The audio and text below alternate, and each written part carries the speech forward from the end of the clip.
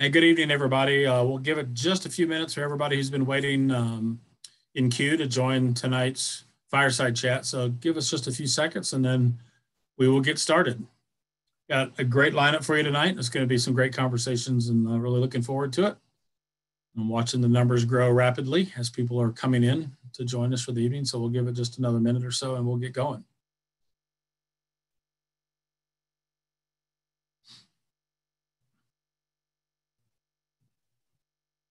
And as you all can see, Bob is joining us over my shoulder for the evening right there.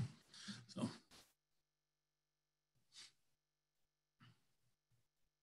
All right, well, I'm going to get us rolling. There'll be a few people joining us as we go, but I want to thank all of you for joining us tonight for our third and final fireside chat as part of our Voices of the Wilderness, what we're calling our at-home edition. And while we are sad that we have been unable to join our community in person this year, it obviously was prudent and the smart thing to do to not have a large number of people together in an indoor space. I think we all know what's going on around us in the world with the pandemic. But this has actually been a great thing for us to be able to enjoy and be joined by our full community from across Montana and honestly across the country. We've had people from Virginia, North Carolina, all over the Pacific Northwest join us for this. And so it's been a nice addition to be able to have people join us from everywhere, not just those who live in the Flathead that normally come to this event when it's live. Like I said, tonight is our final fireside chat. Tonight is also the end of the Voices of the Wilderness event in general. Our auction ends tonight at 9:30. So those of you who are bidding, we expect a pretty quick run up here up till 9:30. As those silent auctions often go, there'll be people fighting you for the wonderful art and adventure packages and the incredible gear that we have this year. Thank you to all the artists, to all of the incredible gear companies and local adventure packages that have been donated to us. Really has made this an incredible event for us. And so thank you all for doing that. This also will end our raffle sales tonight. We're selling up to 400 tickets for a chance to win that Kokopelli pack raft. And there are still a few left. So if you go to bmwf.org, you can click on the link, the banner at the top there, and that'll take you to either the auction or to the raffle. So be sure to take advantage of that opportunity tonight. Because that's going to end tonight at 9:30. We've had some great fireside chats. We kicked things off with John Fraley and his new book, Heroes of the Bob, and we're joined by Bill Workman and Smoke Elzer. That was just a wonderful conversation. Last week, Tim Manley and Bryce Andrews joined us to talk about bears in the Bob and bears outside the Bob, of course. And then this incredible lineup tonight to talk about the history of this landscape that we all love so much. I did want to update everybody on the year we had. It was obviously challenging this year with COVID, but we were able to get a lot of important work done in the complex for everybody this year. We were able to get some weeds work done, a lot of trail work done. We did have to shorten our volunteer portion of the schedule, but we were able to extend our paid staff part of the year and get a lot of good projects done. We hope we don't have to face another year like this, but we're also prepared to fight through any challenges that 2021 might have to throw at us. One thing that we cannot ever replace, though, is the incredible support of our community. You guys have been fantastic. This year has been just great for us, our volunteers, our donors, our corporate sponsors, those who support us through grant funding. We cannot thank you all enough. I also cannot thank the staff at the foundation enough. Rebecca, Allison, Meg, Sue, the incredible board of directors that have made this just such a great place to work, great team to be a part of. It's just been a whole lot of fun, and we're super excited to see what's ahead for us. Of course, we're here to talk about the Bob Marshall Wilderness Complex, or what we all affectionately call the Bob. But every time we talk about the Bob, we need to acknowledge the history of this land and that we are standing and working on the land of the Salish, Kootenai, and Blackfeet people. And we need to always recognize that fact, and we will get into that actually quite a bit tonight. So it has been 80 years. It was 1940 when the Bob Marshall Wilderness was first administratively designated by the Forest Service, shortly after Bob's death in 1939. And so we're going to try to go chronological, if you will, and follow an arc this evening and talk about the history of this land, this incredible place, the centuries of stewardship of this land that has existed, not just with the foundation, but all peoples. And we want to start that conversation tonight with Jesse DeRosier. Jesse is a member of the Blackfeet Nation. He is a husband, a father, and he is a language instructor and has agreed to join us tonight. And Jesse, thank you so much for being here, and I look forward to you and I kicking off the conversation. So I guess where I want to start, Jesse, when we talk about the Bob, just like I did, I think it's always important to recognize that there is a history of this land that is way older than, of course, 80 years. It's has a substantial part in your ancestors' history. And I just want to ask you, as a member of the Blackfeet Nation and somebody whose blood in the soil goes back for centuries and centuries, when we talk about the Bob, what does that mean in context for you? Thank you. I'm going to just greet myself or greet you guys in Blackfoot, if you don't mind, and then I'll answer the question. Okay, Right. So correct. Siksamachi takidoto so an ko koi. Desitip sata amochi mi cheese haknesokapio. Still want to go gasinate. We know to scapi pikani. Just greeted in Blackfoot, the language that's home in the Bob Marshall Wilderness, the oldest language in this area. But that's a great question on what it means to us. I know a lot of times Indigenous peoples aren't included, but when we talk about Bob Marshall and how it neighbors Badger to Medicine area, Lewis and Clark National Forest, Glacier National Park, and the Blackfeet Reservation in that area, our boundaries, our historical boundaries never stopped at the current lines that are drawn on maps today. Our historical sites and our origin sites, I think Badger to Medicine is really recognized as that, but it extended throughout the Bob Marshall Wilderness area, throughout Glacier National Park, and throughout Lewis and Clark National Forest. We are fortunate to have those areas undeveloped as much as they are, but obviously my people have lost some rights within that. But we've always looked at those areas as very special, very sacred to our people. A lot of our origin stories talk about our time in the mountains and how we lived and traveled in the mountains a lot. Doing some archaeology work on my reservation with Tippo, the archaeologist said that it was around, I believe, 10,000 years ago when the Blackfeet stopped living in the mountain front and started to move more towards the plains area. But even after that, we still utilized the mountain front for hunting, gathering, and medicinal purposes. So what Bob Marshall Wilderness means to us is basically it was our medicine cabinet for traditional healing. It was our grocery store for hunting, gathering, as well as a place for solace, and a place to go back with nature. The wilderness aspect in the trees and mountains is completely different than the prairies, So I think reconnecting into those places ties us back to our ancestral homelands in a lot of ways. When you and I first talked, you brought up that there's really not a word for wilderness in the language. Exactly. When we look at the definition of wilderness, it's basically untrammeled by man. And as Blackfoot people, much like most indigenous cultures, we never separated ourselves with our environments. We were very much a part of our environments. So to consider an area without human contact, was so foreign for us. So untrammeled by man. But the fact that we were a part of it didn't mean that we were destructive. We utilized it, but we went by the system of whatever we take, we give back. Whenever we took an animal, we gave prayer and tobacco. Whenever we took plants, we gave prayer and tobacco. And even today, gathering roots and different berries, people don't over harvest certain areas. We always leave some for the animals as well as everything else to regrow. So the concept of land being set aside and designated as nobody goes in there and don't disturb it, this was very unusual. There's no word for that, or that concept. You know, we utilized our nature and gathering teepee poles with the pine trees, using every aspect of the animal for the clothing and the hide for the lodges, the bones, you know. So we really were as much of a part of that nature rather than separate from it.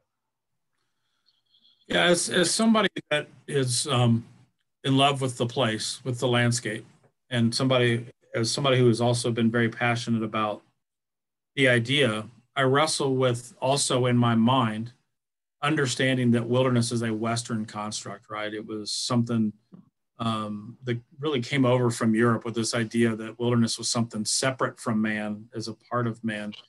And I sometimes to contextualize those two things, that I can love the idea that we have a national wilderness preservation system, that we have these places that may have been heavily developed if we had put them aside, and yet the troubled history that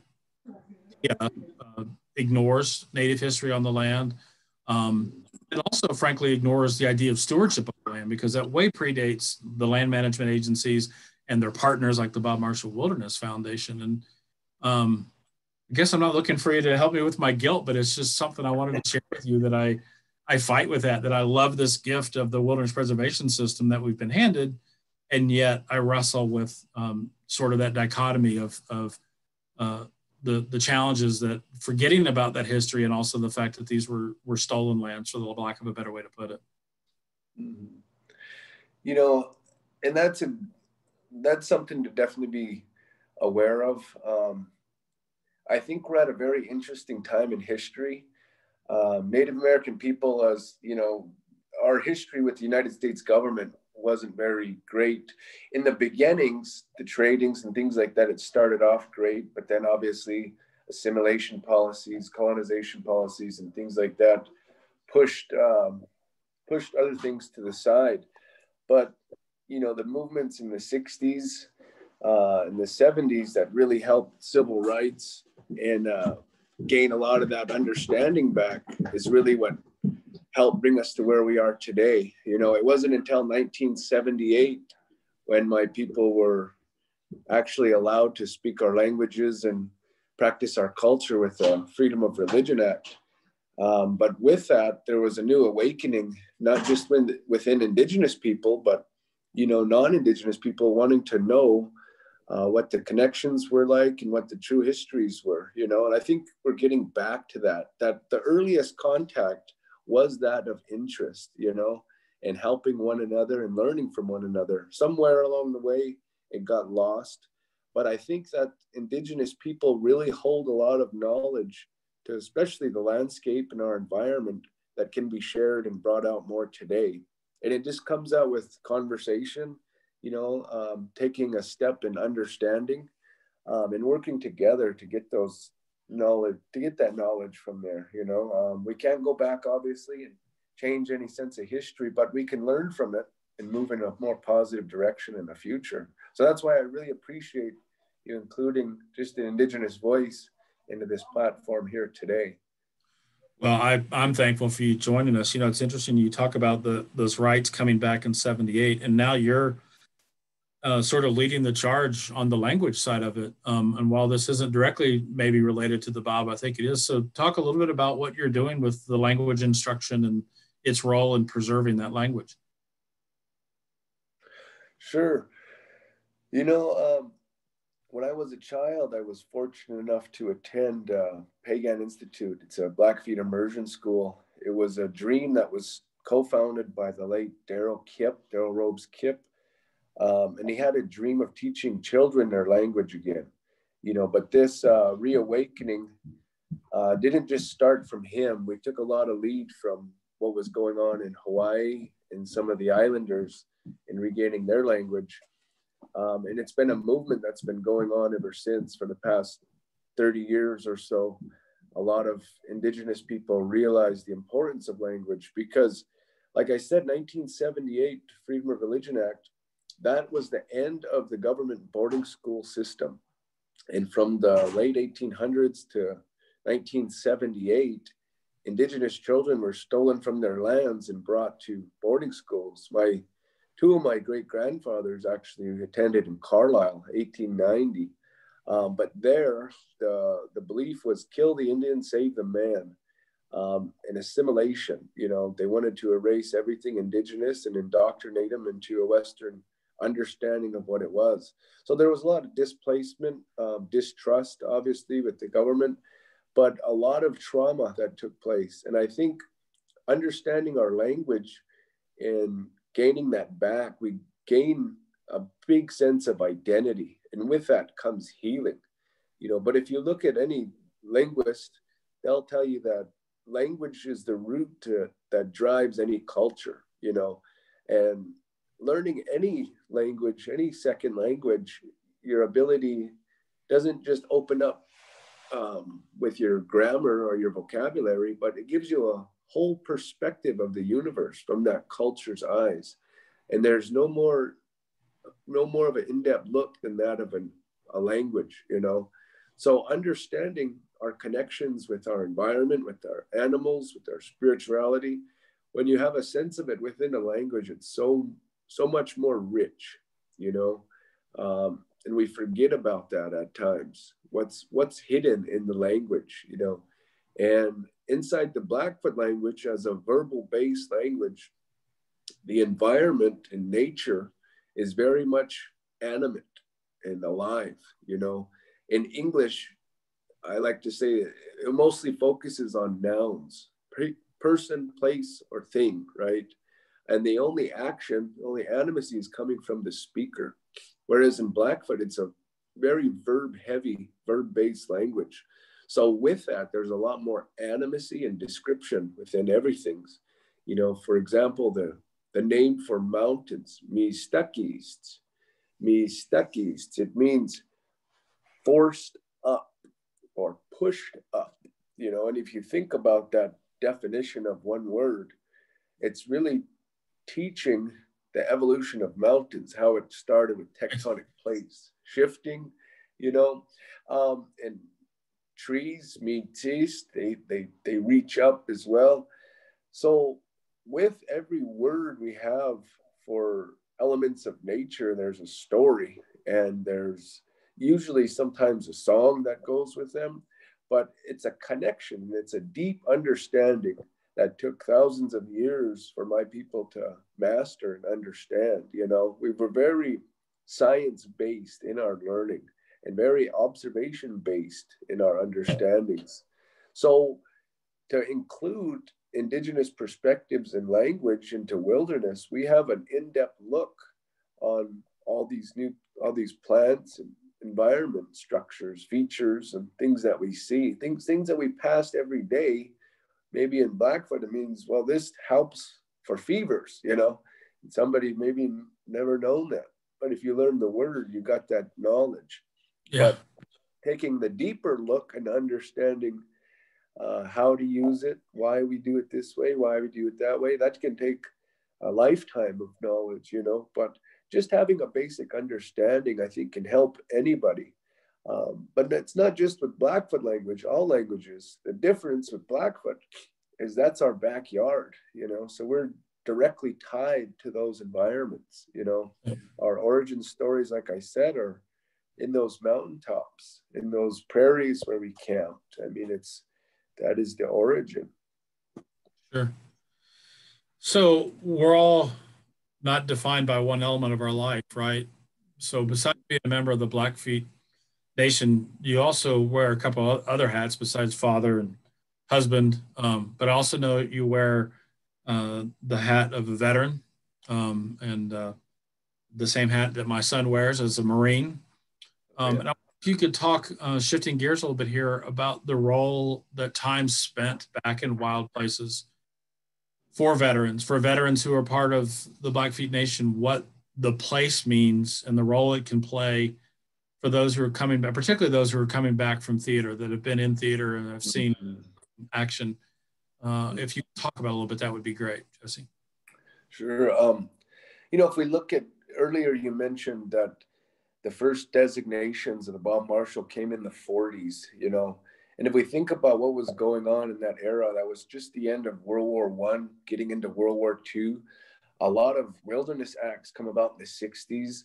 But what sometimes is often missed is some of the people who were leading those charges were veterans. You know, veterans played a big role in preserving outdoors and wilderness in this country. And it's not for any reason. A lot of veterans have found solace and peace in the outdoors. And it's a way to reconnect. I want to quote the late, he was an activist by the name of John Trudell. He said, as human beings, we're living in a world that forgot what it's like to be human, you know?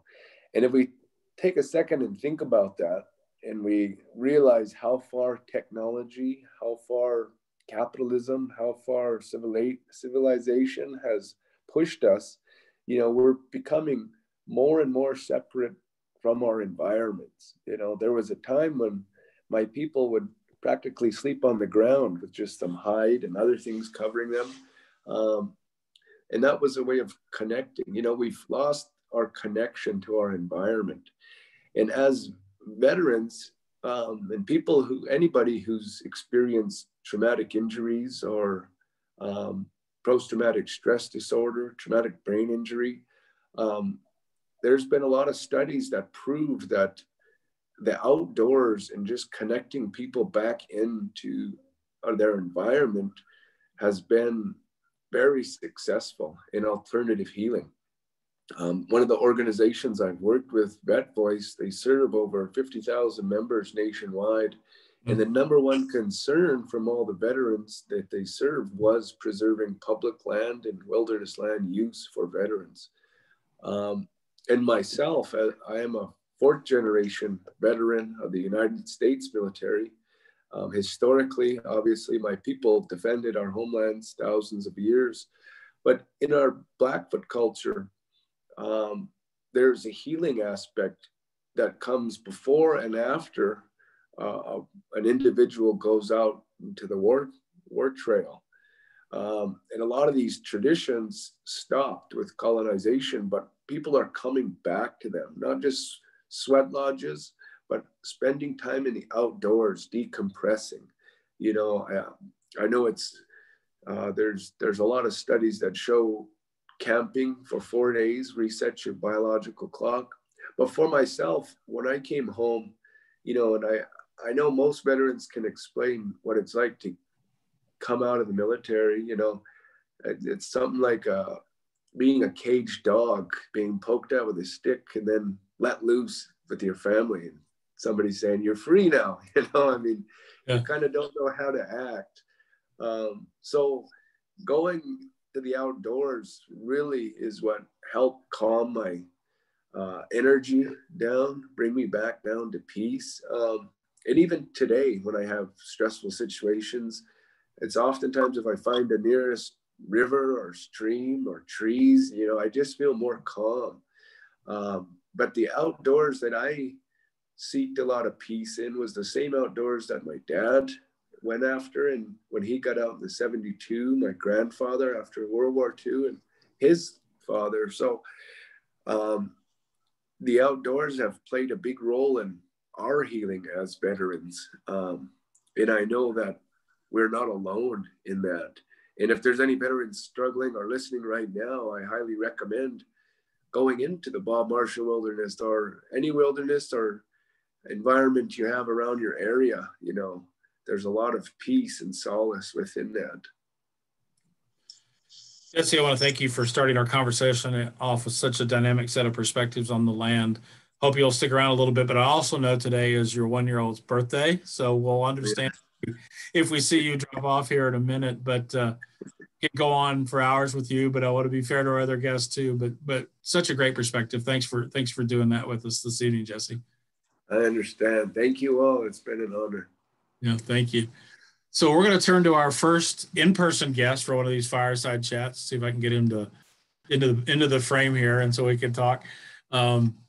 So we're now going to move to a hike that I've been wanting to talk about in more detail ever since I was told the story in just brief details.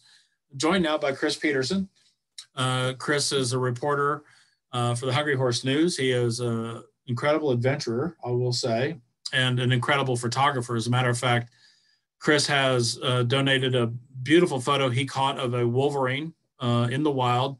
He photographed in the park, and it's part of the auction tonight. So those of you who want to see an incredible photo of I think he's going to show it to us right here. Yeah. So it's right there, up for bid tonight. Can you imagine being able to have that moment to get that capture that picture? But Chris has donated that. It is part of the auction, and you still have a couple hours to get in on the bidding on that. But Chris, you did a hike that intrigues me a lot, and this brings us to Bob. You did a hike to sort of retrace or recreate a hike that Bob did. Matter of fact, I think it was his only journey in what is now called the Bob. And the missions. Yeah, and the missions. Talk a little bit about that hike. Jewel. Oh, well, I'll have you come a little closer so I can hear you. Sure. In 1928, Bob was 28 years old, and he went from basically Big Fork to the Sealy Lake Post Office the hard way. And so he goes up through the Jewel Basin, and then or what is now the Jewel Basin. And actually, I even think back then it was still called, it was the Jewel Basin. But imagine there is no Hungry Horse Dam, there's no reservoir. And so he drops down to Handkerchief Lake, and then he hikes along the South Fork to Spotted Bear. And then from there, he goes through the Bob. And keep in mind, he was averaging 30 miles a day. So, and I think one of his longest days was 42. And the elevation gain on top of that was incredible. I mean, he was doing like, he might do 9,000 or 10,000 feet in a day. Yeah, because I mean, he could, like, for example, so he goes down to South Fork, he gets to Big Prairie, and then he climbs the Flathead Alps in a day. You know, he goes up there and he climbs, I think he bagged like 3 peaks. I can't remember the names of them. Yeah. He goes to the Chinese Wall, but he doesn't go the way we would think, you know, you come in Benchmark, Indian Point, and you go up along the wall. He goes from Black Bear up and over Pagoda Pass, up the backside of the wall to Cherub Mountain, and looks down. Okay. Well, there's no trail. There wasn't a trail back then either. I mean, there's no trail from Brushy Park up to the wall and back down again. And some people have done it. I haven't done it yet. So my journey, basically, I covered as much as I could in spirit. I didn't go up the back side of the wall. I went up the front side of the wall. And some of it was just because I wanted it to be as photogenic as possible. And not only that, but just logistically, I was 48, Bob was 28. and then to make a long story short, he goes up and over Gordon Pass down to Holland Lake. He goes into the missions. He climbs 2 or 3 peaks there. And that was in like a day or day and a half. And then he comes out to the Sealy Lake Post Office and he mails a letter. I can't remember who he mailed it to, but he mailed some correspondence. Or that's where they pick him up. Yeah. And to give you some idea of his 30-mile obsession, was that in one in particular day, he does 28. And so he would do these things called evening strolls. And you can see the whole thing is on your website. Yeah. Yeah. So you had to go back and probably dig into his journal, and so yeah, I went back. What was the time like spent with his journal? It was pretty cool. I mean, it's just a list. But then, you know, I'd read this book, A Wilderness Original, so I knew his, you know, a bunch of his his history, and excuse me, and I did it in a little different way. I went from basically the Jewel Basin, the Camp Misery Trailhead, which is basically where he started. He starts at Echo Lake, but and then I didn't start in the Jewel in the sense that I started in the back end of the Jewel. So I drove a truck to Bunker Creek. And if you ever get a chance, Bunker Creek is nothing like the name. It is spectacularly cool, and it needs to be a part of the wilderness system. So I parked my truck at Bunker Creek, and I walked back to Camp Misery. And then from there, I got a ride down to Holland Lake and hiked back to Bunker Creek.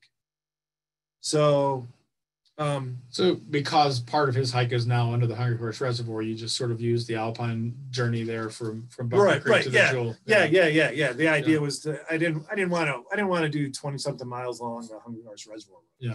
Right. Yeah. That wouldn't be in the spirit of what Bob was doing. Yeah, and if you ever get a chance, that's a great hike. Yeah. What led you to do this hike? It was 2014, so it was the 50th anniversary of the Wilderness Act. Yeah. So, favorite memory from that trip?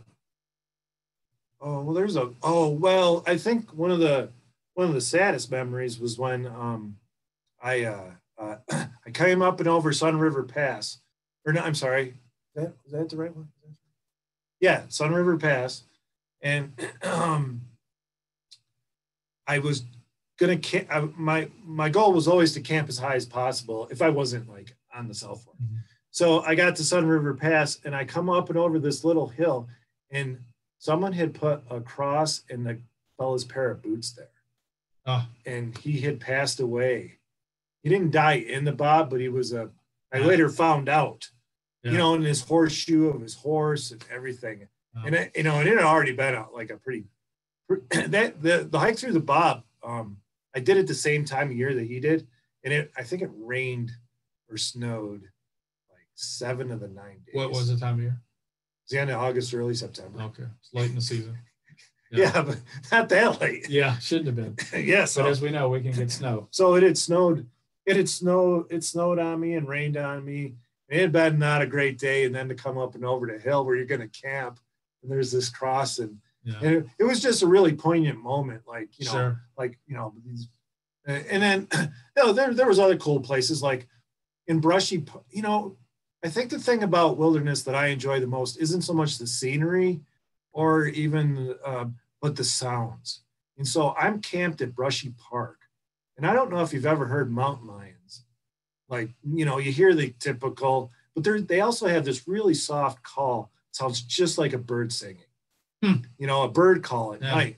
And I got up in the middle of the night in Brushy Park, and you could hear them. They were right behind you.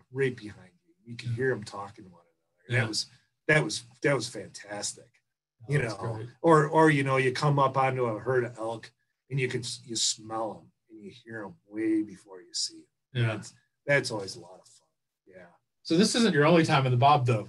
From what I understand, it's how many nights a year would you say you spend either in the Bob or in the backcountry? Well, this summer I spent a lot of time on the Swan Front because that's all. I'm trying to photograph lands that ought to be in the Bob or ought to be wilderness or protected. So we spent,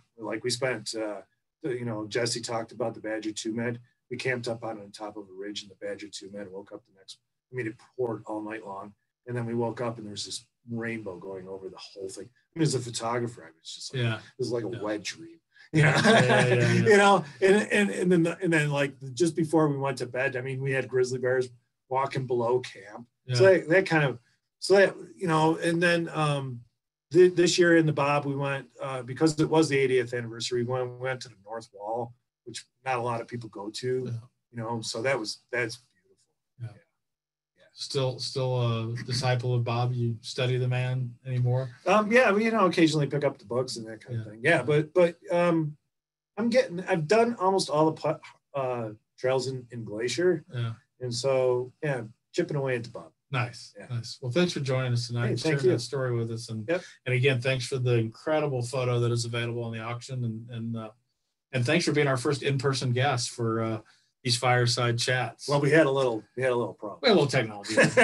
We worked through our technology by the simple solution of sitting in the same room together.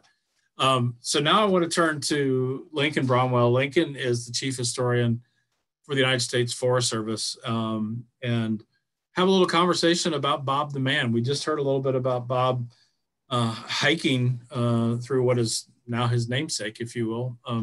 No idea how Bob would feel about that. But he did that hike while he was a Forest Service employee. And so, Lincoln, why don't you, first of all, thank you for joining us from Fort Collins, Colorado. Glad you could join us. Yeah, thanks for having me. This is great. Hello, Montana. So, Bob spent his life as a civil servant. He was maybe more complex than that, but in terms of his workday, he spent it as a civil servant, and a biggest chunk of that, I would say, you can tell me, was with the Forest Service. Talk a little bit about the time he would have spent in what is now the Bob Marshall Wilderness Complex, what he was doing at that time for the agency. I think he had kind of two stints with the Forest Service. He started out as, which I really like his kind of story and background with the agency, because he starts out as essentially like a seasonal employee. He comes and works out of Montana, and he's in between graduate schools, so he's coming out in the field seasons, and he's got a lot of field experience. Anybody that's read much about his life, he spent his summers away at kind of like an upper New York state kind of retreat cabin, if you will, and spends time out in Alaska. I mean, he's very much like trying to go as far as you can get, basically, at that time.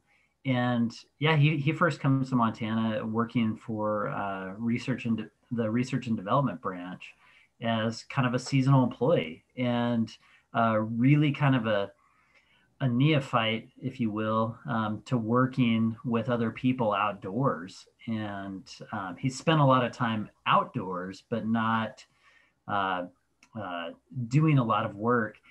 And he does that in the 1920s is when he's out there, like late 1920s. And then he has another stint with the Forest Service in the late 1930s, near the end of his life. And he works out in Washington, D.C. That's his official posting, but he was probably setting records at the time for how much field time he was spending for someone whose office was in Washington, D.C., which is an amazing trick then and now, pretty admirable. But had two very different experiences, and they kind of both relate to each other. I mean, he makes a lot of relationships in Montana with people that become key figures in the agency, future chiefs of the Forest Service, future heads of research and development, that create a lot of connections for him, and provide opportunities both for him, the agency, and the Bob, really, and the wilderness system kind of later on. Yeah, it's you mentioned something in a conversation we had the other day that I didn't realize. I knew in the 1930s when he came back and maybe had bolstered his resume and therefore his influence, but even in his stint in the 20s, if I have this right, correct me, that he contributed to something called the Copeland Report. You talk a little bit about that? Sure. So here he was, a seasonal, and I was a seasonal employee, and that kind of existence. I think it's you didn't want anybody to know your name as a seasonal, because that meant you broke something probably. You were in trouble. You kind of stayed quiet, just don't make any waves. And here he is. He's publishing articles. He's writing for the Forest Service, had a bulletin, kind of a newsletter at the time. And he's advocating for things like primitive areas, precursor to wilderness. He's putting stuff out there and writing in a very articulate way, and getting noticed by people there on the ground that recognize, kind of comically, he has no idea what he's doing cooking breakfast for anyone. He doesn't know how to cook an egg, but he's articulately arguing for stuff that we're thinking about and we're feeling. And that kind of his ability to do that and make an impression on people creates connections, and today we'd call it networking, but people knew who he was both through his father and his own experiences. His father was a very prominent civil rights attorney in New York, and he gets the attention of Senator Copeland, who wanted a congressional report on public lands and particularly management of them and recreation, because even in the late 20s they were finding, gosh, we've got this new public land system. What do we do with all of it? What is it being used for? What do people want it used for? And I mean, in 1928, the Park Service was officially 12 years old. Forest Service is officially 23 years old. That's really not much time for, federal agencies to kind of develop. And they asked Marshall to write the section on recreation. And here again, he starts articulating very clearly and very forcefully for, we need these areas where we just don't develop them. We allow them to be places where people can go and recreate and do what they need to do or want to do. But there has to be in all the mix of, ski resorts and lodges and trails and campgrounds and automobile roads and view sheds, that there should also be a place for places to go and kind of get lost and commune, soak in, or do whatever you feel like you want to do in a wilderness area, basically. So it's really fascinating that he has that opportunity to write. I think at the time his quote was, "It's the best forestry work I've ever been able to do." He was really proud of it. I mean, he writes 3 chapters of this massive, 2-volume government report. Wow. At a young age, what all he accomplished and his very short life is incredible, and you accomplish that by getting into some of it early. And here he is in his 20s, in the 1920s, in his 20s, contributing to something like the Copeland Report is pretty amazing. So he goes over to the Department of the Interior for a while. He continues to travel, like you said. He was just, and as Chris told us, he was a avid hiker, traveler. Goes to Alaska, writes a book while he's working on his PhD at Johns Hopkins. But as I read this, and there was a question in our Q&A again, what's the name of the book? Is A Wilderness Original. It is a great biography on Bob. But he goes and spends time in Alaska, writes a book, gives the name Gates of the Arctic to Gates of the Arctic National Park. But he comes back to the agency, and it literally was a tussle, as I recall, between the Department of the Interior and the Department of Agriculture, fighting over getting Bob to come back. The Interior didn't want to give him up when he came back in the 30s. Yeah, absolutely. He had been asked by John Collier, who was the director of the Bureau of Indian Affairs, or the BIA, during the Roosevelt administration. Very iconic kind of person, very, very forceful kind of a doer. Got a lot of stuff done for that period. And he asks Marshall to come and work for him as the forester for the BIA, which coincidentally gave him a lot of access to work on recreation policy and advise tribes not just on silviculture and how to grow trees and cut them down, but also, hey, you want to leave this part apart? Do you think of, do you want to designate these areas for recreation, for different kinds of uses besides just growing trees and cut them down, which forestry as a field was kind of known for at the time. And then, he works there during much of the Depression years. And in I think it was 1936, the chief of the Forest Service, Gus Silcox, asked Marshall personally, will you come back to the Forest Service and be the first director of recreation and lands. We don't really have policy. We don't have a manual. We don't, we don't really have anything in place. And he actually accepts without talking to his federal agency that he works for in the Department of Interior. And he actually accepts a pay decrease, like to come work for the Forest Service, because I think he saw the opportunity of, I could really shape an entire agency that's managing at that time 188 million acres, as opposed to a much smaller footprint than, say, the Park Service. But when the Secretary of I guess it was Chief Silcox notified counterparts at the BIA in the Department of Interior, hey, I just poached Marshall. He's going to come over.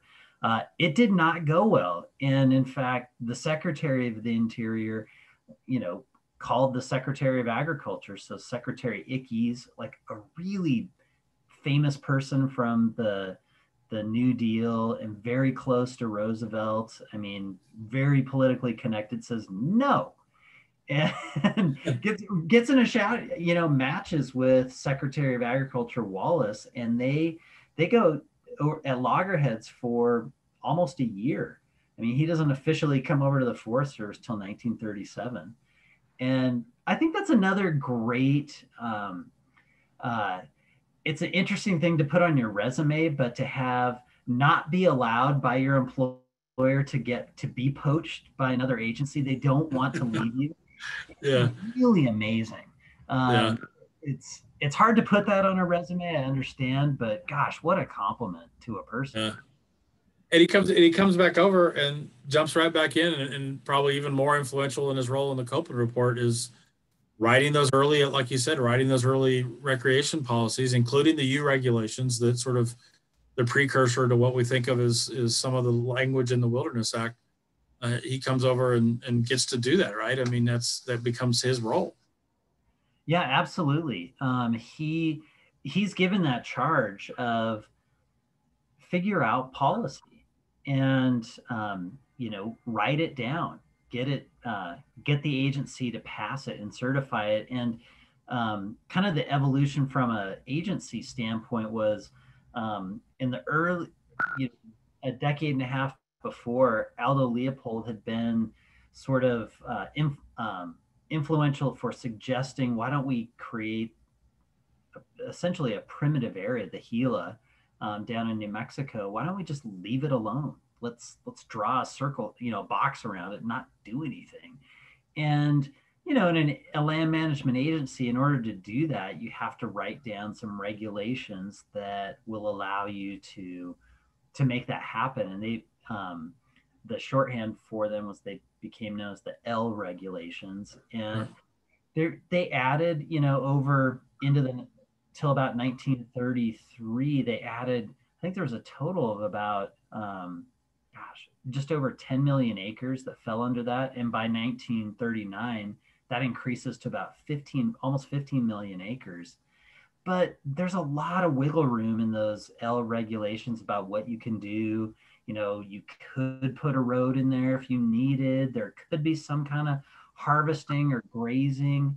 And the U regulations that Marshall writes in 1938, and that becomes like official USDA policy in 1939, was much more robust and kind of solid, that protected these areas to the point that for the next 25 years, these areas were intact enough that when the Wilderness Act passes, these areas have not been compromised, that it got them kicked out of the definition of wilderness with a capital W after the Wilderness Act. So that's a real accomplishment, to be able to write some policy that has that kind of robust lifetime, I guess. That sounds a little wonky and nerdy coming from an agency, but if you're thinking about, protecting a landscape, which was his real goal, and just trying to how do we put our arms around it and not do anything to it? That takes policy. That takes, you have to write stuff, and that's hard.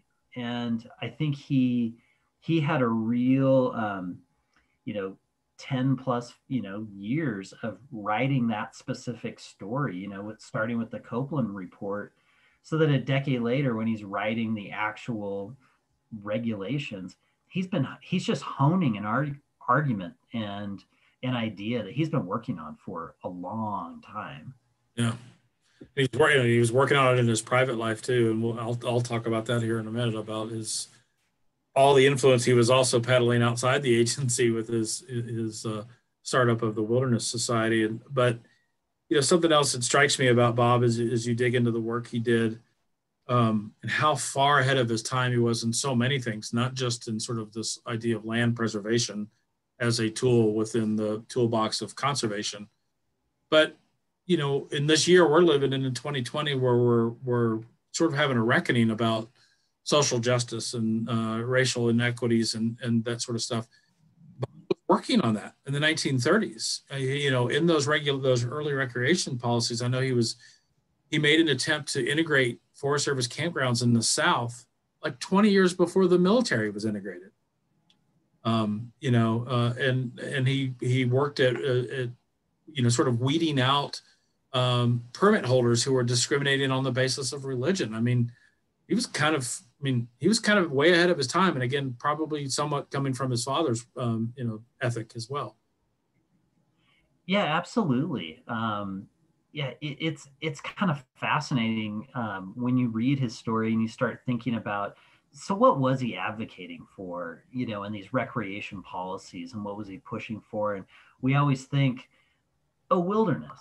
Oh yeah, and sometimes you get lost a lot of the other things that he's really pushing for, and a lot of it was economic equality, racial and religious equality, and that is such an outlier at the time. It's pretty amazing. I mean, he really had a hard time with looking at the Park Service and their the 20s and 30s was their great era of building these really just beautiful, expensive hotels in national parks, the El Tovar and Grand Canyon, the Ahwahnee, and that they were trying to cultivate a well-heeled clientele, if you will, and Marshall really bristled against that and really argued that we should be subsidizing a bus coming from the nearest urban area and busing up people that don't have cars to come visit this lodge or this recreation site. And he really pushes that. A lot of times we forget, we think of, the 20s and 30s as being a time of, this is the era of Jim Crow. And we see pictures of, no blacks allowed, colored only, segregated public places. But at that time, there were also just as many signs saying no Jews served here also. We won't allow you to stay at this hotel if you're Jewish. And he had felt that in his personal life, and he had experienced that. And so he actually, was fighting for and advocated in these policies that these areas need to be free of religious persecution, from racial persecution, and economic equality, which talk about forward thinking and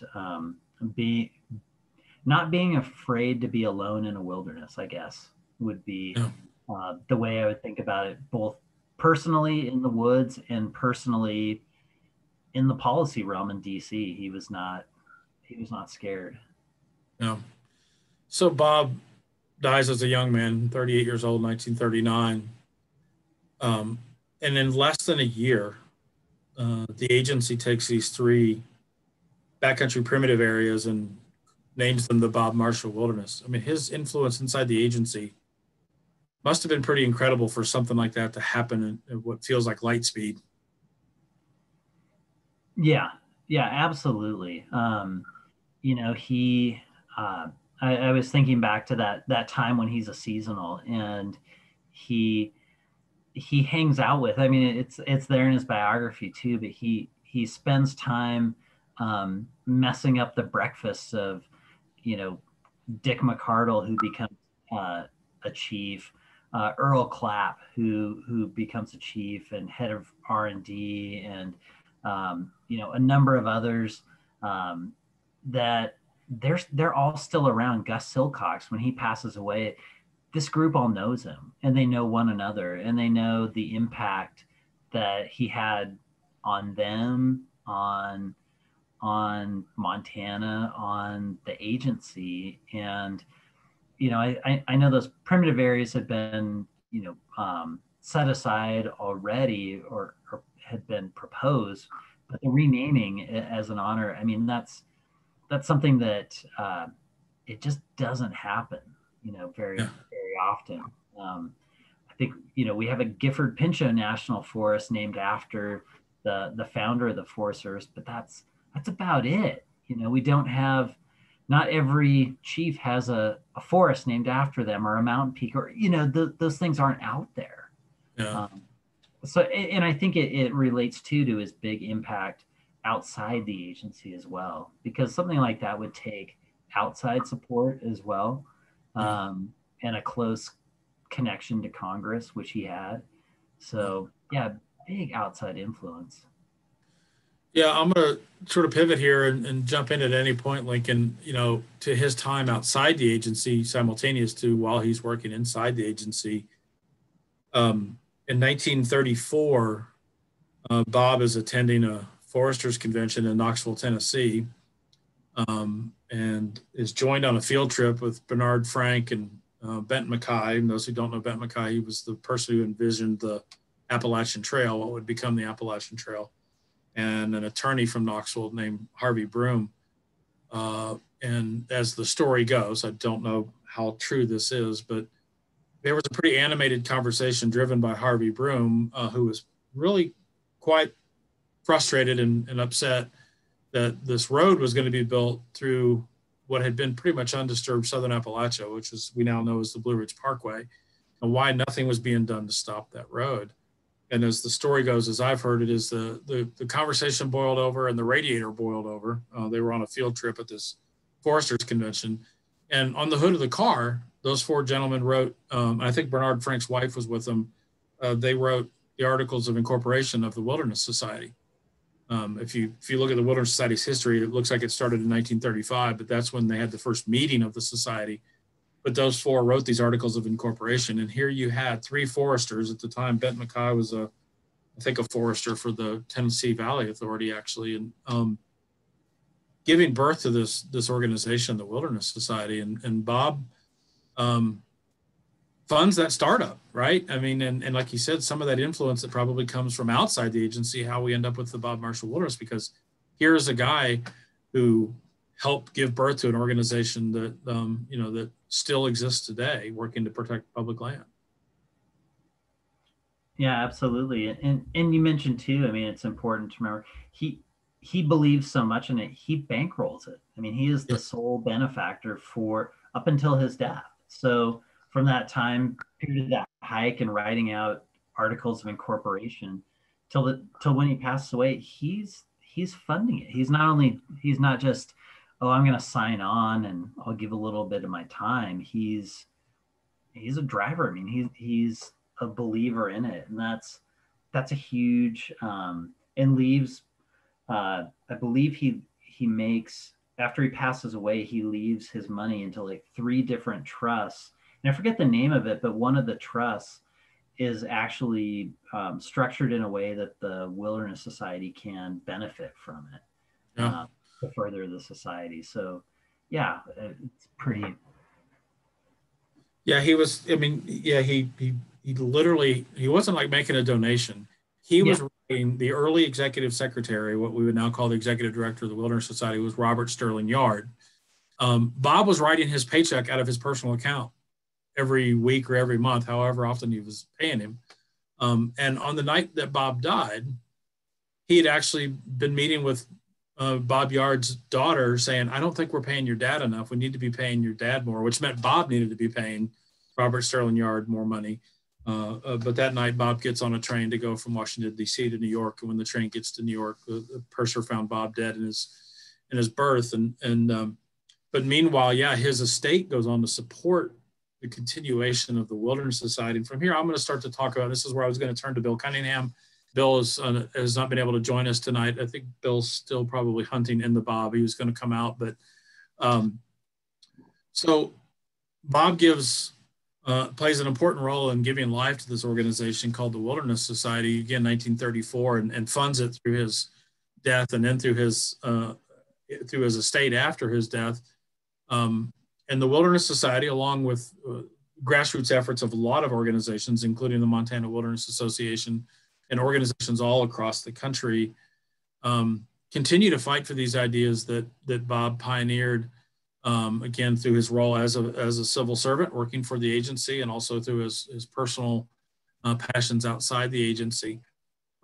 Their work leads to what's called the Wilderness Act being introduced in 1956.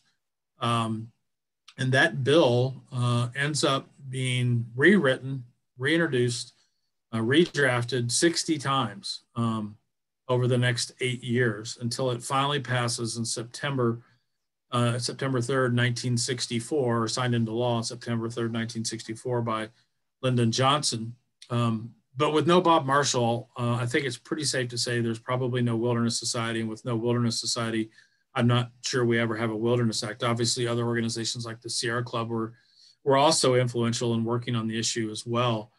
But here we have this one man and his personal drive to push this idea forward. So, of course, in 1964, when the Wilderness Act passes, it codifies what the agency had done administratively in 1940, which is federally designates the Bob Marshall Wilderness under the auspices of the Wilderness Act. That act also set into motion the steps it would take to grow what was now going to be known as the National Wilderness Preservation System, and what it would take. And what it would take would be an act of Congress. And there's a really important change in the original draft of the Wilderness Act in 1956 to its passage in 1964. In its original draft, the agencies, the land management agencies like the Forest Service, would have to recommend an area for wilderness.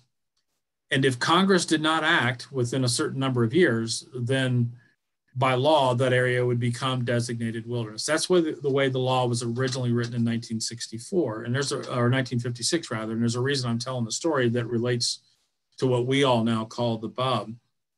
So no recommendation from the agency means no chance at wilderness if the bill passes as it was written in 1956. By the time the bill is rewritten these 60 plus times and is passed in 64, that changes. It changes to where the agencies are still charged with making recommendations, but the only way a place becomes wilderness is if Congress passes a law to the affirmative. They have to say, we are designating this land for the American people as wilderness. And so why am I describing that difference? Well, that no longer meant that it required the agency to recommend a place for wilderness. Congress could act based on the passions of the local public. And that's how we get the first addition to what we now call the Bob Marshall Wilderness Complex, and that's the scapegoat. In the 1960s through 1972, the Forest Service had plans for a scenic byway, a highway that would have gone into what we now call the scapegoat country, down out of Ovando and Lincoln. And the locals in Lincoln in particular were not very happy about that idea and wanted to see this area left in its wild state. And because there was no longer this mandate of this area being recommended, because it was not recommended in the forest plan at the time, the scapegoat wilderness passes through the work of incredible people like the Montana Wilderness Association, incredible people like Bill Cunningham and all the citizens in Lincoln. We have the first addition to what we now call the Bob, and that's the scapegoat in 1972. The Bob would grow again in 1978 with a Wilderness Act that designated the Great Bear Wilderness on the north end of the complex. And now we have a complex that is 1.5 million acres. It grew again, and for the final time, for now, in 2014 with the passage of the Rocky Mountain Front Heritage Act, which added the Birch Creek area on the Rocky Mountain Front to the Bob, and that gives us what we now today call the Bob Marshall Wilderness Complex. I'm really shortening the story that I promise you would have been a lot better if Bill Cunningham could tell us than me, but that sort of influence of that, tracing those steps from Bob being there when the Wilderness Society is formed, Bob writing these early U regulations, you begin to understand how a person can be so influential that their name is hung on a place, and a place that we now all affectionately call the Bob, on this character who stands behind me here, how his influence was so great that not only do we owe him the place that bears his name, but we owe him this now 112 million acre National Wilderness Preservation System. Lincoln, anything you want to add to that maybe I've forgotten or I left out that you could add to that influence he had outside the agency that I missed? No, I mean, it's he did have a wide range of influence. I mean, he wrote, he was active in, those early forestry circles, societies, was friends with and famous for being able to entertain and get together legislators, justices of the Supreme Court, heads of agencies to come hang out in his place, in DC. And it seemed like he was kind of a convener like that, whether he was in the Arctic Village in Alaska, or as a seasonal in Montana, or wherever he was at, he had a knack for that. And I think it just created kind of spheres of influence wherever he went. And I think he did his best work trying to say, oh, these aren't my Forest Service friends. These are just, here's everybody I know that is or should be interested in lands. I'm going to throw them all together and serve them wine and see what happens. Well, Lincoln, thanks for your perspectives, and I appreciate it. And I'm glad you could be with us tonight. When the Bob was pieced together over the years that I just described for you, this incredible place, of course, the preservation of wilderness character fell to the United States Forest Service. For those who don't know, the Bob Marshall Wilderness Complex sits on 3 different national forests: the Helena, Lewis, and Clark, the Flathead, and the Lolo. It sits on 5 different ranger districts: Hungry Horse, Spotted Bear, the Rocky Mountain Ranger District, the Lincoln Ranger District, and Seeley Lake. And those agency employees went about managing, which is sort of an ironic word in wilderness, what we call stewarding these places. But over time, it also became clear that one of the innovative ways to steward these places is to facilitate partnership and give life to partners that care about the preservation of wilderness character, care about keeping access to these places by keeping trails open, keeping places wild by working on weeds mitigation. And that's where we get to the Bob Marshall Wilderness Foundation, the great place that I get to come to work every day and follow in the footsteps of my next guest, Carla Belski, who is the first executive director of the Bob Marshall Wilderness Foundation. But actually, you had a role that predated executive director. Why don't you tell us about that start, Carla? Well, I guess I started as a seasonal with the Forest Service. I worked for 6 years in the Sierra Nevada, mostly in the Ansel Adams and John Muir wilderness areas. And I did some wilderness restoration projects as well. So when I first came to work in Montana, I was hired as a seasonal with the Forest Service to start the Bob Marshall Wilderness Foundation. And my first title was volunteer coordinator. And I was basically showed up in Montana. I'd actually lived here for a little while, went back to California and then came back to Montana. And I was handed a couple of files with some names and some phone numbers, and that's how we started. It was pretty challenging at the beginning, but it was just, there was so much potential and so much excitement with just how much work there was to be done and how many people we could reach and get out into the wilderness. So this was 1997. Do I have that right? Yeah, 97. So I don't remember all the details because it's been a while now. So, I was in my mid 20s, and, just loved wilderness, and wilderness was my home. And I actually wrote my senior thesis on wilderness education and educating people about, how to restore and to protect and to maintain wilderness. And so working in the Bob was just such an exciting thing for me to take on. So what was your day like in 97? I'm curious. When I showed up. Yeah, what would your day, there's probably no such thing as an average day then, but what was your work plan like in 97? In 97, it was just me. And, I met a few people. There was a very small board. Mike Daly was our board chair, and he was, let's just get out there and get work done. And I worked with a couple of therapeutic boarding schools who I coordinated some trips with. I had some Boy Scout troops that came out. I tried as much as I could to just sort of get people out into the wilderness, and I made a lot of mistakes, and we had a lot of challenging trips. But that was part of learning, and that was part of, how do we get people out there and get them engaged in maintaining trails and, having that wilderness experience. So it was very challenging. But yeah, a lot of just really, how can we make this happen? We need tools, we need money, we need all of this. And I started as a Forest Service employee, and so I was limited with the tools that basically were left over at Hungry Horse Ranger District that they let me use. And I just had to grow from there, So it was like, okay, we need to, after my first 6 months of working for the Forest Service, I volunteered that winter and started writing grants and working, on fundraising. And we did get a grant from the National Forest Foundation for $25,000, which was pretty much the seed money for us to start, me being able to work for the foundation and having more fundraising capability. So we also developed the challenge cost share agreement with the Forest Service, which also gave us some funding. So we just had to start building from scratch. And there is just such amazing support for the wilderness and the Bob Marshall. And here comes my dog. She's gonna. It's perfect. It wouldn't be 2020 in a Zoom presentation without a pet picture. So that's perfect. Yeah.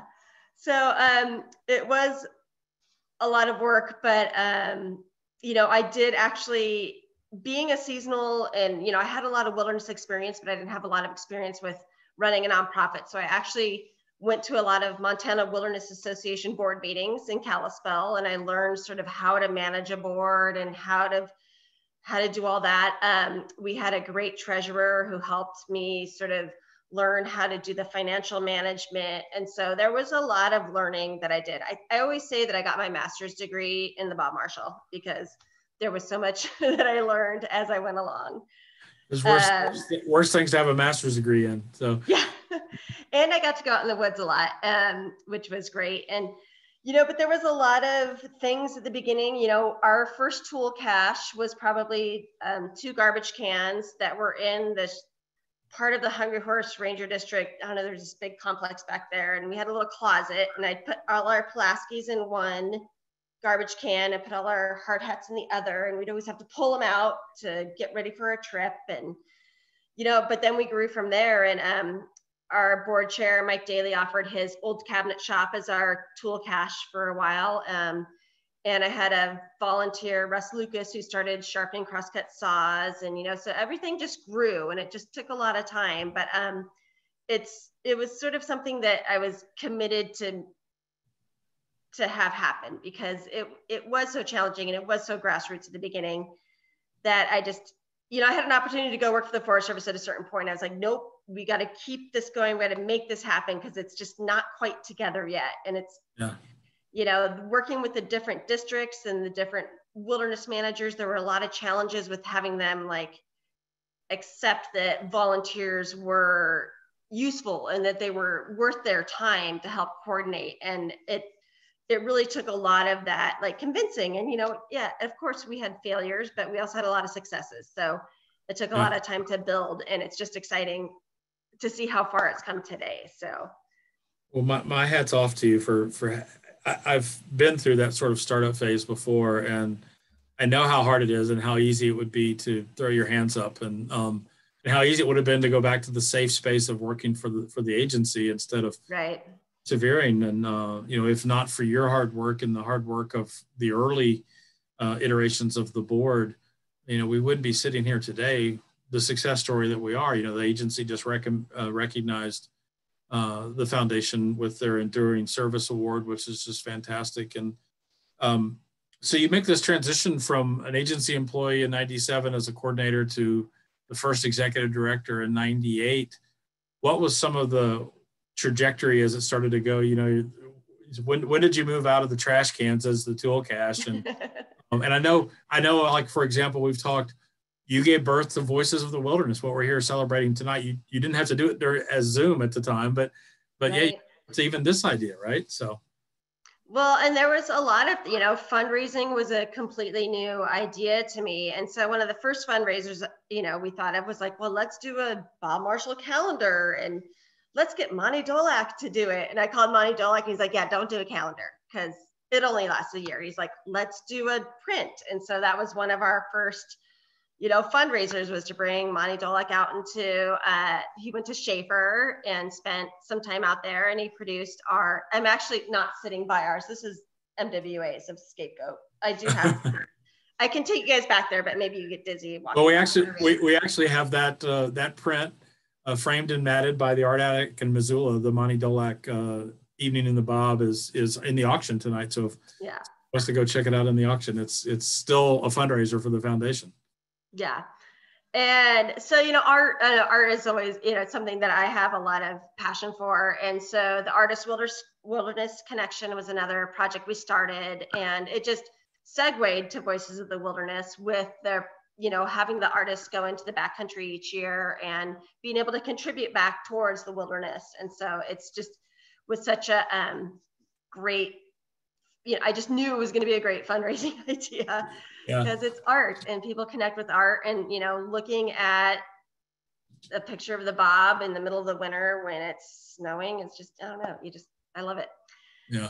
So the Mountain Film Festival, Chris Miller was one of our board members at the time, and he brought that fundraiser up, and that has been something that I just really, with us being based in the Flathead, it was something that we were able to reach out to the other areas in Montana. So we had it in Helena and Great Falls. And so to make connections with people in those communities, I just felt like that was such a great outreach, and it's so exciting to see that still going today. Yeah, and I guess, it's the license plate, Yeah. That was an early thing too. Sue Daly, Mike Daly's wife, helped me on that. And Andrea Brew was a friend of mine, and they hike in the Bob all the time, and she's a watercolor artist. And I said, what do you think about producing something for a license plate? And she's like, well, we were just in the Bob this summer and I have all these sketches. And so she produced the beautiful license plate that I know brings in a good amount of money. It does. Every year to the foundation. So I don't know. I guess it was all about the art in wilderness. Yeah. I don't know. I think there's a lot of connection there. So, and I do just want to say that a lot of the people who helped me along the way at the beginning and moving through some of the development of the foundation, Deb Mucklow with Spotted Bear Ranger District was a huge help. Patty Johnston, Rocky Mountain Ranger District, Gordon Ash, Al Koss, Fred Flint. I mean, all of those guys were really helpful in supporting the foundation and, helping us get through the bumps in the roads and the challenges and the fires and the different things that happened. So I really just want to credit all those folks. And then some of our early staff, we had some great staff that worked. Kurt Kress was my first intern, and I was so excited to have someone. And he was like, he'd go to Helena, and he'd go to Lincoln, and he'd go to Sealy, and he would just go everywhere. And you know, and then I grew from there, and we had a lot of great seasonals. I hired Paul Travis, who became the next director after me, Meg Killen, who is still associated with the foundation, and you know, just so many great people. So really something I'm glad I stuck with, and just so excited. I had children, you know, while I was working for the foundation, which became hard for me to travel a lot. And you know, I remember the National Trails Day where I took my son on the Devil's Creek trail project, and it rained all day, but we had burgers afterwards, and it was great. And you know, it was just such a you know, great project. And I don't know. Anyways. Well, thanks for laying such a great foundation. You know, you talked about all of the agency folks that you worked with that helped make this happen, but you did a great job of laying this foundation of how our relationship with the Forest Service still works today.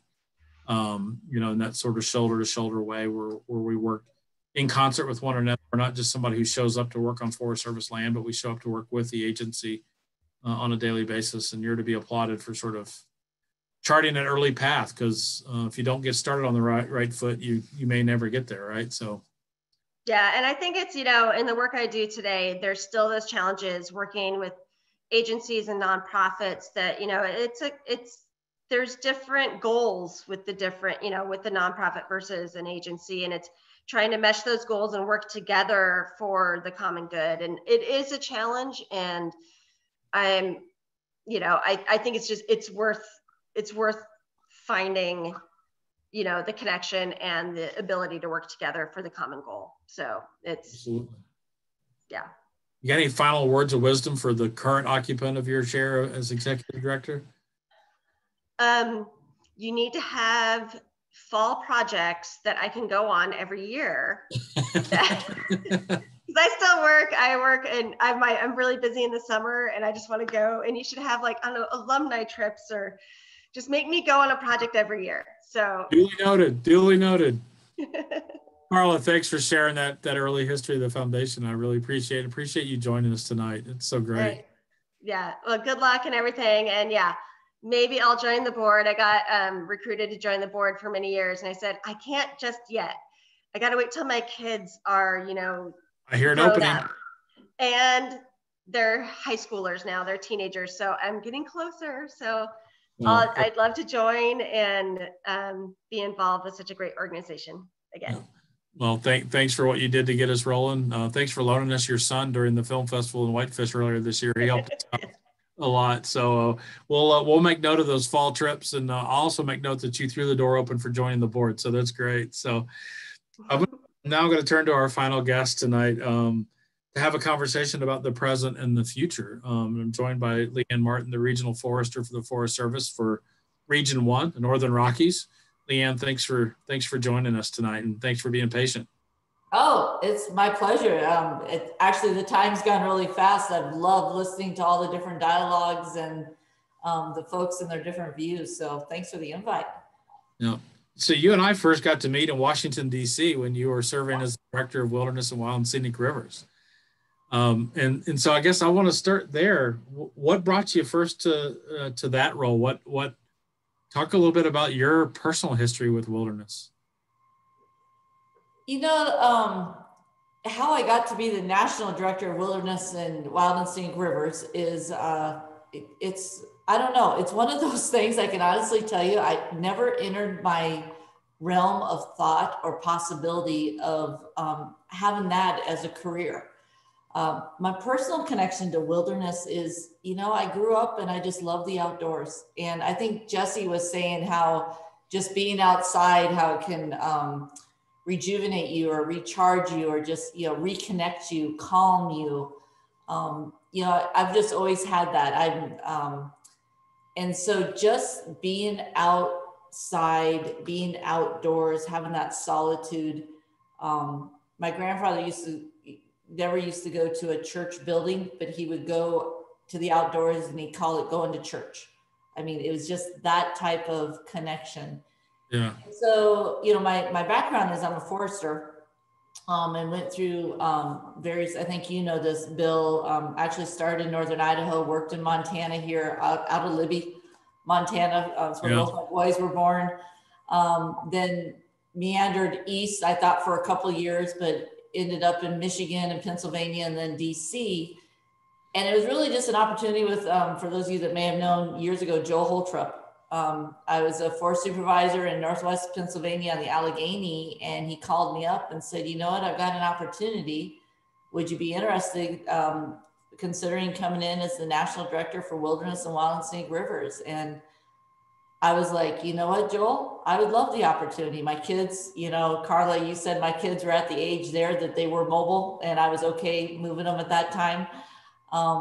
And I thought, what a fascinating opportunity to really nationally have that overview and be able to work with people across the country.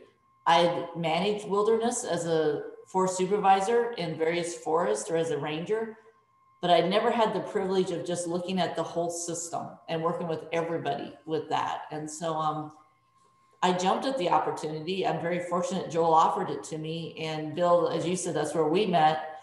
And it happened to be right before and during the 50th anniversary. And so I had the privilege of a lot of things going on across the country and internationally with wilderness and celebration of the 50th. I even got the chance to, of all things in that role, which again, I never even would have dreamed of going to Russia to visit with them on what they would be equivalent to their big W wilderness areas and how they manage primitive areas and what that looks like compared to other agencies in other countries on that. So just a lot of just opportunities that and very much fortunate happenstance to put me where I was at. And I loved every second of it. It was great to meet you in that role, and even better to get to come to Montana and now work with you here in Region 1, and specifically in my case, working for the Bob. As I think about the Wilderness Act and the one thing that holds true, and the courts say it holds true, is the role the agency plays in preserving wilderness character.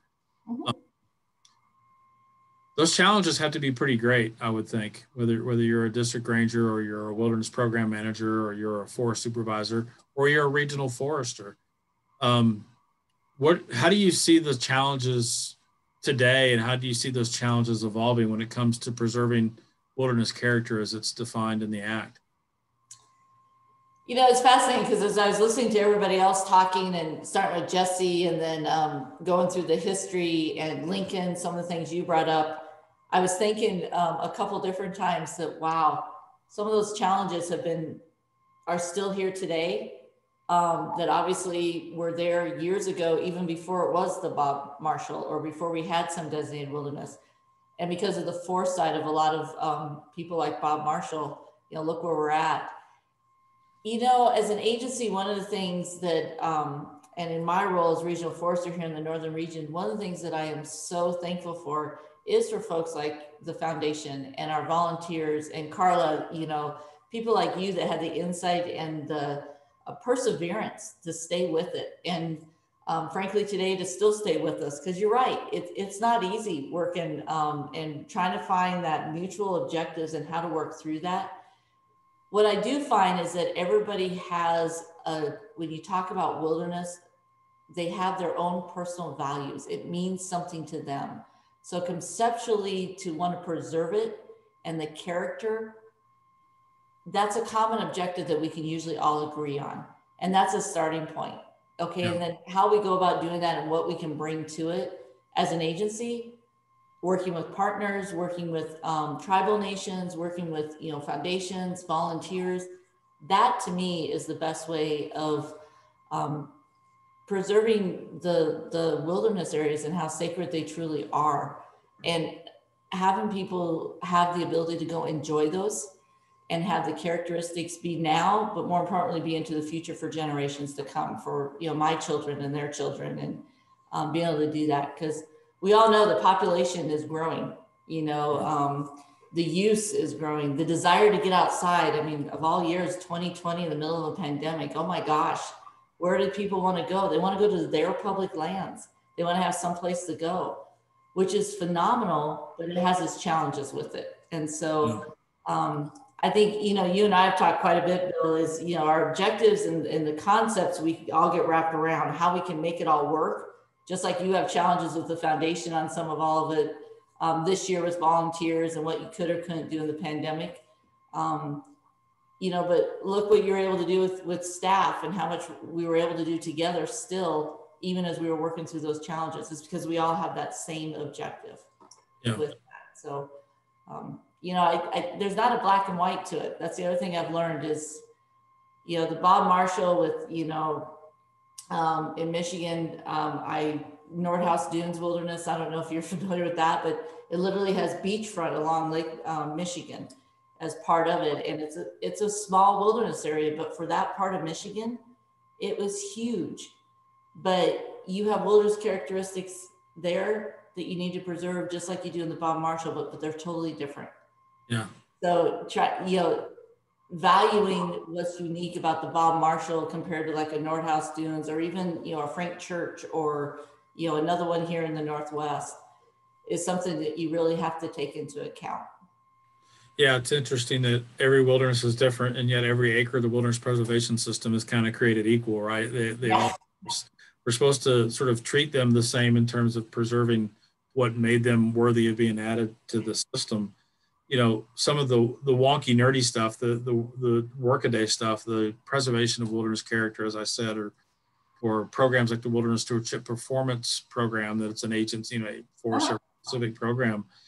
How do you see partners like the Bob Marshall Wilderness Foundation evolving and continuing to help with building on the great work we do to keep trails open or to mitigate invasive weeds and playing roles in sort of, let's call it your workforce, if you will. We become an extension of your workforce. To point out, that's all we are is an extension. We're not a replacement for, right? We're in addition to, but how do you see that continuing to evolve? Part of where I see that, and you hear quite a bit now from the agency standpoint, the concept of shared stewardship, or, the term stewardship, stewarding wilderness, of course, has been around for ages on that. I like the way you said it earlier. Managing wilderness sounds kind of different, but we steward wilderness. If I think about shared stewardship, to me, it's not an initiative, it's the way we are. And it truly is stewarding the whole together. So when I think about wilderness and stewarding wilderness, we have, the wilderness performance system, we have the wilderness character monitoring, we have a lot of things and tools and models to help us try and measure what that looks like. But nothing replaces relationships. Nothing replaces shared values. Nothing replaces just getting out there and enjoying what it really brings to us. The folks that the Chinese Wall and Outfitter and Guides that take people there from all across the world on, horseback. You can't replace that experience and that feeling that people get and the relationship we have with our partners and our volunteers. And so to me, it's definitely not replacing, it's building off of those relationships, extending what we truly all are working towards. Because it's not my wilderness, it's not the agency's wilderness. We have the privilege of stewarding it on behalf of the public. Right. And it is an honor and it's a privilege to do that. So we are in service to the public and their public lands and their wilderness. So it's really building on that. And there's challenges. I mean, we have some authorizations from Congress now, like with the Trail Stewardship Act, it's a priority area. How can we build off of that? I think there's a lot of work we can do together, but we have to do that together because I don't think any of us, the foundation or the agency or other volunteer organizations, NGOs, I don't think any of us as one entity will have it all figured out. Right. But I think coming and doing it together will continue moving in the right direction. Yeah, absolutely. I think you put that perfectly. Like the National Trail Stewardship Act, which created a pathway to do the work, and now the Great American Outdoors Act hopefully creates ultimately the funding mechanisms that'll help make that happen. we like to get work done for the agency, but most importantly, we love and find joy in our mission, which is connecting people to their wilderness heritage through service. It is great that we accomplish tasks on the ground, that we get trails open, that we cut, 3,000 trees off the trail during the summer. But most importantly, we've connected 300, 400 volunteers that summer to this idea of a wild place, and watching the transformation that some of those people have while giving back to their public lands is quite frankly the great joy in our work. And if in doing that, we also get to be able to help accomplish these other tasks with our agency partners, just all the better, right? So, well, I think one of the things that our motto as an agency is caring for the land and serving people. You guys have heard that. To me, I almost, in my mind, I switch it around. It's serving people and caring for the land, because our job is to be in service and connecting people to the land and doing what we can so they can enjoy their public lands. And the wilderness is a special experience and way to enjoy it, which is different than, say an OHV area or a snowmobile area. And they're all very much sacred to whoever wants to use their public lands in those ways. And so just recognizing that there's a reason why people like Bob Marshall had the foresight he did in the Wilderness Act and all of that, to set aside some of these areas for a different type of enjoyment and use, and honoring that and respecting that. And also just recognizing that it didn't mean, I think Jesse was saying it, I loved listening to him, and I definitely can't say it as eloquently, but just, back with his people, he said, it wasn't that we didn't use it or didn't go there. We didn't have a separate term for wilderness in their language, because it not having something that was separated just wasn't something they thought about, because they were all one. Right. They got out there and enjoyed it and used it and lived off it. Yeah, and today it's for the larger society, it's something that we benefit from a mental health perspective, like you said, in 2020 with the pandemic.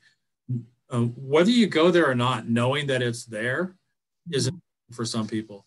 Here in Montana, probably more so than almost anywhere else in the country, having it there actually for providing economic benefits because of the number of people that come to Montana for our incredible public lands holdings, or the outfitters and guides, quite literally financially make their livelihood on a resource as special as the Bob. It's plays such an integral role of our lives. We just haven't really contextualized it in the same sort of way that the Blackfeet people did, living on the land, right. Making it home. So, and I think, one of the things that I'm sure the foundation has been thinking of, and Carla and others, that 2020 has been, what a year, right? In so many ways. But the amount and the number of people, as I mentioned earlier, that have been out on their public lands enjoying them for all the reasons you just said, Bill, or for whatever works for them, has been astronomical. It's been use that we've never seen. We have people out there that have never been out, frankly, in the outdoors to speak of, and including in the wilderness areas. So, one of our challenges I see is, how do we help them enjoy their public lands, their wilderness areas, but do it in a way that's responsible, and that they understand like what leave no trace is, or they know what it, the bear safety, and, some of those things that if you spent your life outdoors, it becomes more second nature. But if you've never spent time truly out in the outdoors, you don't know what you don't know. Right. And so how do you, I think that's one of the challenges, because now that people have found the areas, and who knows how, the pandemic, hopefully, how it plays out in the near future or long term, but people wanting to get outdoors is such a wonderful thing. That's what you want, right? That's great. And there's challenges with it. So how do we work together with that? I don't know, but I know definitely education for sure.